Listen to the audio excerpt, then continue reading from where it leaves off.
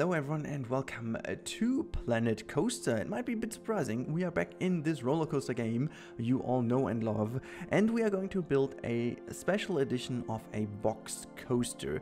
Well, I'm going to explain this a little bit more at a later stage of this episode, but before we are going to talk about this, we are going to talk about the reason why I'm actually playing this game again and why this might be a bit, a bit different than it was in the past. Now, this little project over here is mainly to give me a reason to come back to Planet Coaster. The big issue with Planet Coaster for me is at this point in time to find the motivation to really go in and do some, do some work in the game. Actually, I want to call it this way because it's feeling more work than it does before, and I'm gonna explain quickly why. So mainly this Giga Coaster, which is also in this park over here, has been built in, well, still in the time where there was only Planet Coaster available in terms of the Planet games, and I was really enjoying it. However, the Planet Zoo game really allowed me to be as creative as in Planco, but still have the new engine and all the little treats and nice little additions we have with the new engine, like weather and stuff like that. Now, honestly, I love this game. I love building coasters. I loved how much better I got in building coasters over the past, well, 4 years by now.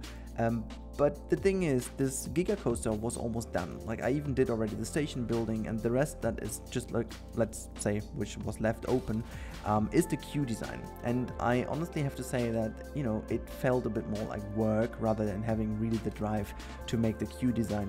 It's not like that this is my sole game at the moment, and coming back in and doing a queue design, well, was not really what I wanted to do. Now, in terms of getting really back, because I really felt the urge to play this game again, I figured it might be cool to build a new coaster. And there was one idea left on my very long list of ideas that I felt I could do in a very short amount of time in comparison to all the other ideas. Like, let's say it would be the shortest, okay?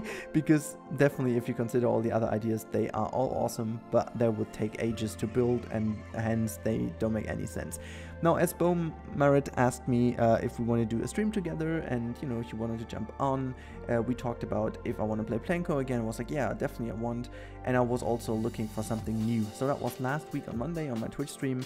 Bo was visiting me in my stream, and for those of you who for whatever reason don't know who Bo is the lead community manager of Frontier in terms of all these wonderful Planet games and also Jurassic World Evolution, and we know each other already for 4 years since the very beginning of Planco, so it's been a very lovely little stream talking about the past and talking about this game and also Planet Zoo and all the different things that kind of happened in the last couple of years. So really lovely, and therefore I wanted to do something special and build something new. And I do know that Bo is most certainly also watching this episode because she wanted to see where this coaster ended up being, because obviously the stream was way longer than she could stay, and I did allow her to have dinner then. Just kidding here, but no, it was actually fun to do the stream in the end, because at some point we just moved into some old projects and had to look into old things,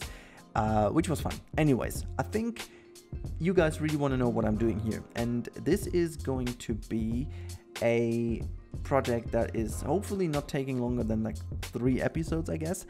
So next episode will be the focus of doing the scenery, and the last episode will be doing scenery and coaster in a good way. Now, the idea is that this coaster is being in a box, and as you can see, the layout is not potentially super realistic. The layout is kind of cool, but it's not really super realistic coaster, but that's not the plan. The plan is to have a kind of an in and out design where this coaster goes into the box, and then whenever it goes into the box, the environment changes. So let's say the first time it goes into the box, it's kind of an Arctic environment.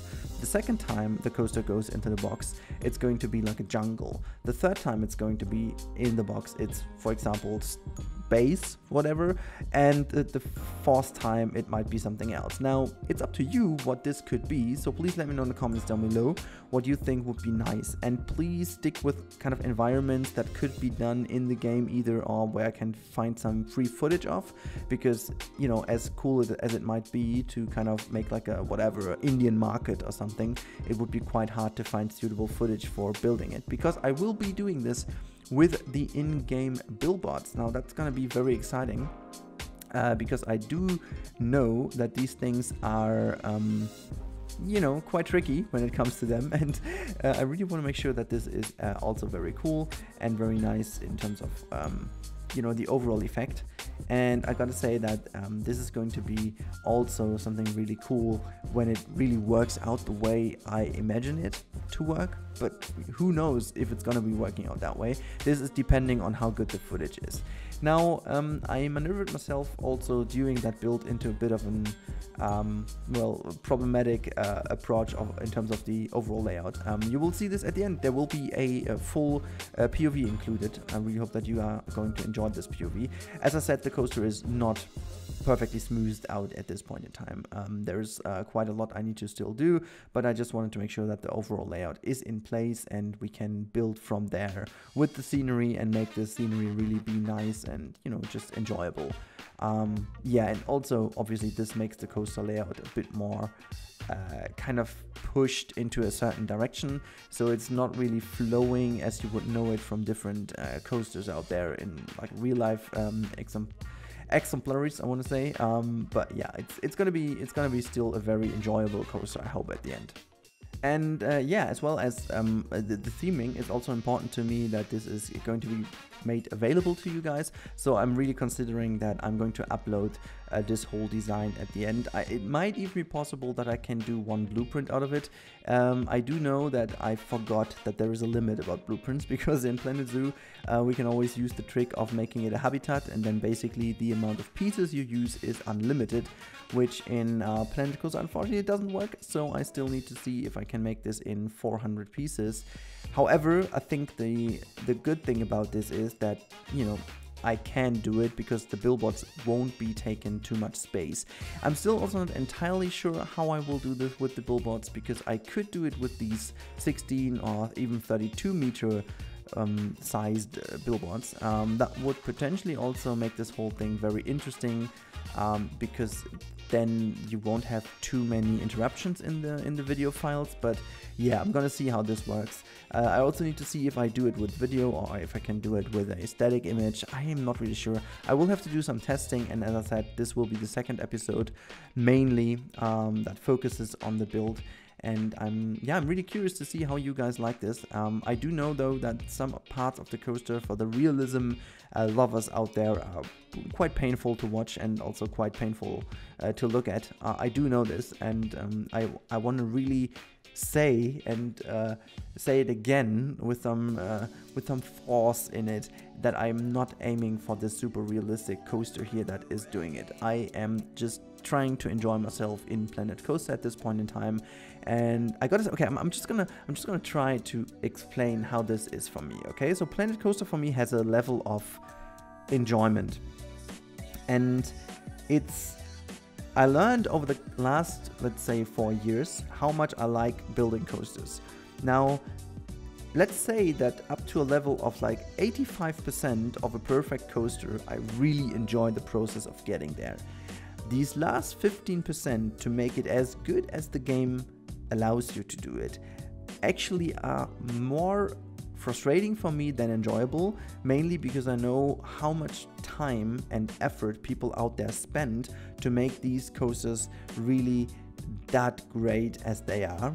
And for me personally, I know that this takes ages to do, and the result for me personally, I know that you guys out there, the experts, they see things I never even dream of seeing, like little coaster problems, I don't know, bends, bankings that are off, which to me, to be fair, totally looks fine. It kind of looks totally awesome, I guess, and I don't care. Okay, so this is the main reason. So there is a level where I am happy with the coaster, where I'm like, yeah, that's something I would ride in real life. This is a lot of fun. I can enjoy this. And I gotta say that my 85% got a lot better. So my 85% at the very beginning of Planet Coaster were rubbish, and now it's a very good coaster if I get there and if I have the aim to get there. Sometimes, for example, on Eastern Apali with my Big Dipper coaster, I think I even went to 90-95%. but I'm not like, it's not like in Scenery, where I go the extra meter, where I go to 99.999% and try to get the 100 still. It's really like, I want to reach a level where I'm happy with it, and this is exactly the bar of Planet Coaster. So I can really build that coaster to the 85%, but then to still enjoy the game, I need to go to Scenery and make the experience nice. That is my personal preference. And I know that out there are a lot of people who are 100% into coasters, and they don't really care too much about Scenery. They want this 100% utterly smooth, incredible experience, and that's totally fine. And if that's the focus, hey, go for it, because that is what you like and what you do. But I don't, and that is the major explanation why things happen to be the way they are. But yeah, as we are now getting towards the end, it is already a very, very, very tiny setup for the next episode. So we are already trying to get in with the scenery items, in fact the doors, because the coaster has to go in somewhere and out as well. And honestly, what I want to do here is put these doors already into the position, so I have a kind of feeling where I will need to put the walls later on. And you can see that I'm already doing the timing. Like I'm really trying to get in with the perfect timing to make sure that the triggers are hit correctly. And honestly, I totally missed those triggers. I missed the capability of making triggered events, and oh god, I love it. It's not like that I have an idea why I would need them in Zoo, but it's just like I'm missing them. Okay, so I would love to just have the ability to do some triggered events, but I don't know, it's just like, for me, they are very important. Anyways, guys, I really hope you enjoyed the time lapse. Now I will include the POV now at the end, and I hope that I will be able to finish this project somewhere soon. I'm not gonna give you any hint when it is, because there's so much Zoo still running on the channel that I need to see when I find the time. But there is some longer weekend ahead where I potentially have the time to finish it, and I'm going to root for that in order to make sure that this works. And yeah, see you now in the POV.